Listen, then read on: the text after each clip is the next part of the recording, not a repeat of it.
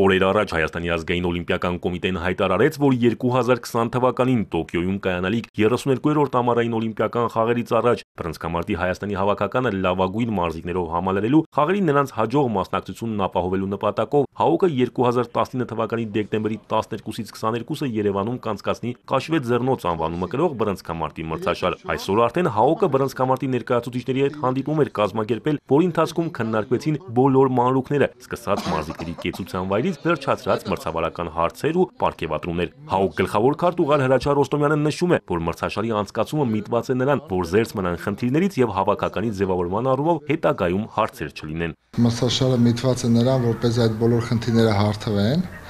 եւ իրականում ունենանք լիակատար ուժեղագույն հավաքական, որը կներկայացնի Հայաստանի Հանրապետությունը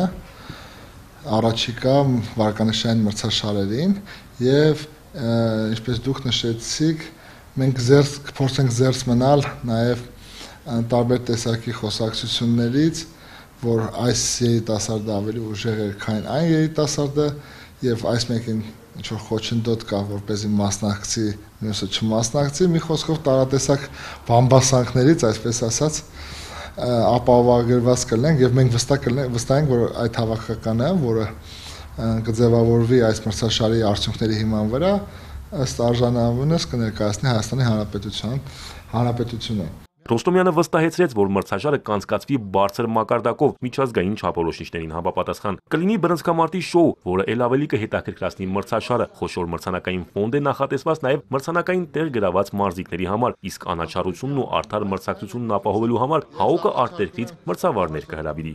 Որպեսզի զերծ մնանք նաև այդ կարգի տարատեսակ շարժումներից, որոշում է կայացվել հրավիրել 6 մրցավար արտերկրից, արդեն պայմանավորվել ենք, որ երկուսը կլինեն Ռուսաստանից, երկուսը Վրաստանից, երկուսը Ուկրաինայից, նաև քննարկվում է 7-րդ մրցավարի հարցը, բայց 6-ը իմ կարծիքով բավարար է, բայց ինչու՞ չէ նաև թող դելեգատը լինի, այսինքն գլխավոր մրցավար, այսպես ասած, մրցման լինի հրավիրված, որպեսզի որևէ խնդիր եւ խոչընդոտ որևէ մեկի համար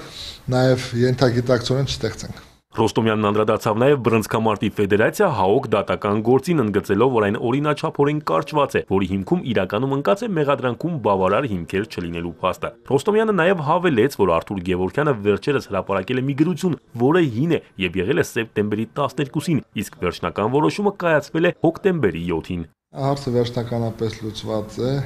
ուրեմն սկսվեց նրանից, որ բոքսի ֆեդերացիան դիմեց արբիտրաժային դատարան Շվեյցարիայի մի շարան, այսպես ասած, բողոք էին ներկայացրել։ Մեր իրավաբանները հարցերը ուսումնասիրեցին եւ բնականաբար պատասխան տրվեց։ Դատարանը երկրորդ նամակով մեզ դիմեց, բոլոր կողմերին դիմեց, որ բոքսի ֆեդերացիան պետք է ներկայացնի 19-20 կետանոց բողոքի ապացույցները, որտեղ ասել է մի բան, բայց այդ ամեն ինչը պետք է նաեւ փորձես ապացուցես, որից հետո նաև դատարանը պարտադրեց, որպեսզի մուծում արվի, այսինքն 40,000 շվեյցարական ֆրանկ, հիմնականում նա որ դիմում է դատարան, նա է վճարում, եթե ով որ պարտվում է, բոլոր ծախսերը մնում է պարտվողի, այսպես ասած, պարտվողի վրա է մնում, եւ նա է պարտավոր բոլոր ծախսերը փոխհատուցի։ Բնականաբար, երբ որ պահանջվեց, որ այդ բոլոր կետերի ապացույցները հաշվի առնելով իմ կարծիքով դադարք լինելու հանգամանքը իրանց բողոքի, նրանք որևէ մուծում չարեցին եւ գործը